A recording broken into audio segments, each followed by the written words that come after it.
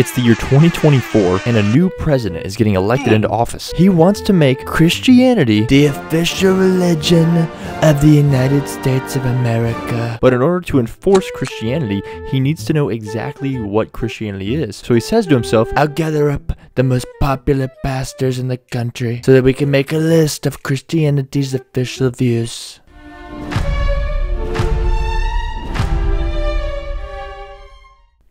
Alright, so the first topic is the Trinity. Pastor Mike, would you like to explain that one for us? Everybody say one God, three expressions.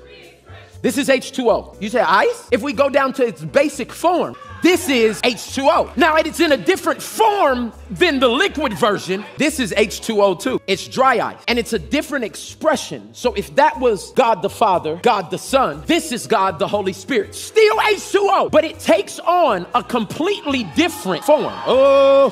That's modalism, Patrick. Okay, you know what, that's fine. Let's just move on to the authority of Scripture. I believe that's Pastor Andy. You got that one. That Bible is where you get the message that Jesus rose again from the dead. No, it's not. Well, explain that, Andy. Explain that. What do you mean by saying the Bible doesn't say that Jesus rose from the dead? Because the Bible doesn't say anything. John did, Moses did, David did.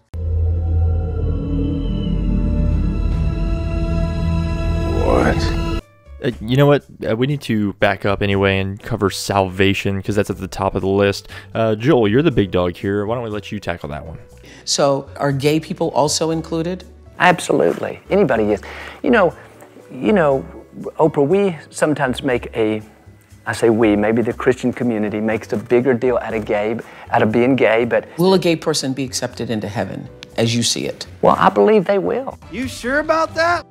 Because I believe that, you have to have forgiveness for your sins, but, sometimes we look at gay being, a bigger sin than being proud or being, not telling the truth. I don't think God categorizes sins.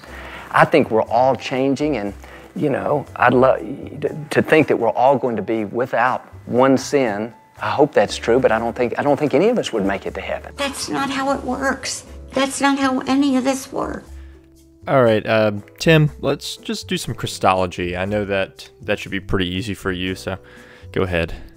But Scripture said that manna came from heaven, and it was bread to them. We don't make it rain on booty cheeks. We don't make it rain on strippers. We only reverence one stripper, and that's the one that took off glory to put on humanity and then get butt naked on a cross to die for both you and me. The only stripper I'm in love with is Jesus.